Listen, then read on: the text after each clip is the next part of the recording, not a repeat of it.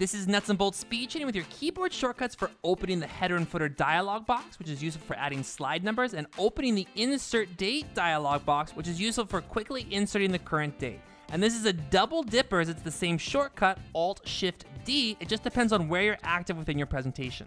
And here in PowerPoint, to add a header or footer, I can be either active in my working view or the thumbnail view here on the left. To open up the header footer dialog box, I just hit Alt-Shift-D on my keyboard, Alt-Shift-D, the dialog opens. I can select either the date and time, slide number, or footer. I'm gonna select add a slide number, click apply to all, and you can see I get my slide number up in the corner. To remove either the slide number or any header or footer, just hit Alt-Shift-D again to open up the dialog box.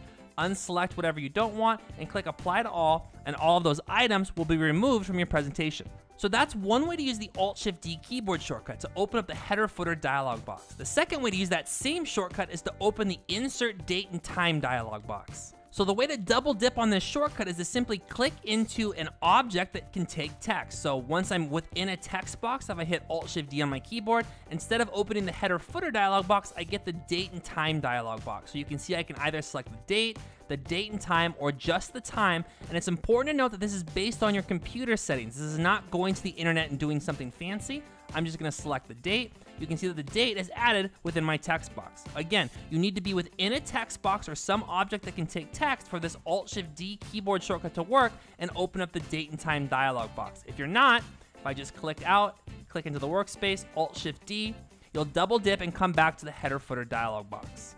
So that's how to double dip on the Alt-Shift-D keyboard shortcut to either open up the header footer dialog box, to add or remove headers or footers to your presentation, or to open up the insert date and time dialog box to insert the current date or time based on your computer's time settings.